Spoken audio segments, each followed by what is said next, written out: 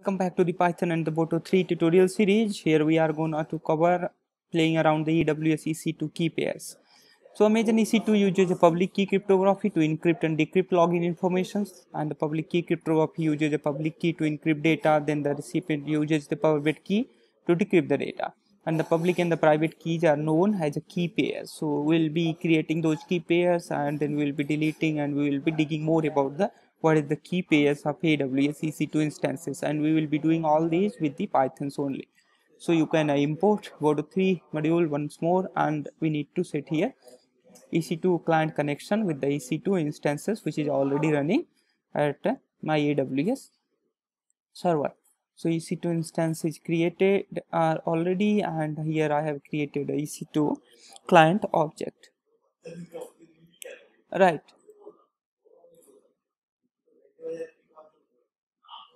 So here is the response is equal to, oh, there is error. Okay, so the error was into Boto3.client, so I have just forgot to write there the client. So we need to write there client. So the EC2 is equal to dot client EC2 write. Now we can create a EC2 describe key pairs. Now let's print the response, and it will show all the key pairs which is associated with my EC2 instances. So you can see there is a key pair is already created, that is AWS EB, and another key pair is YouTube, okay, which we created. Now let us create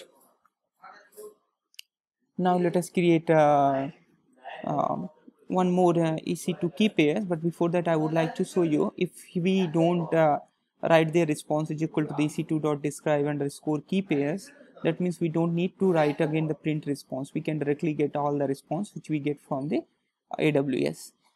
So now let's create a key pair. Result is equal to the EC2 dot create underscore key pair, right? So we need to give here the key name.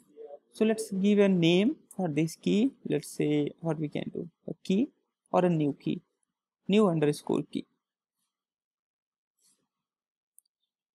Okay, so now let's describe this result. What is the result? Yeah, so you can see here this is a key pair, right? We can copy it and you can store this key pair into form of .pem file. So this key pair you need to connect with your EC2 instance if you are remotely connecting with EC2 instance.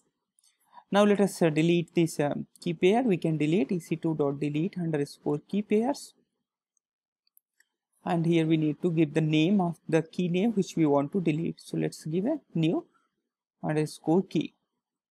So this key would be deleted automatically, right? Okay, so somehow I made a little bit mistake there. Yeah, so key underscore key pair. So the key has been deleted. HTTP status code returned to the 200. That's when the command has been successfully executed at the server side. Okay, now let's describe the key pair. Now we can see there is only two key pairs. The first one is AWS EB and another one is the YouTube, right? So the new key has been gone. So now let's delete AWS EB also. You can delete that AWS EB perfectly. And now HTTP status code is 200. If we describe the key pairs, now we are getting only the key name YouTube. So thank you so much for watching this tutorial, and stay tuned for the next ones. I will be covering more about the Python and the Boto3 library, how you can access your AWS using a Python code from terminal itself. Thank you.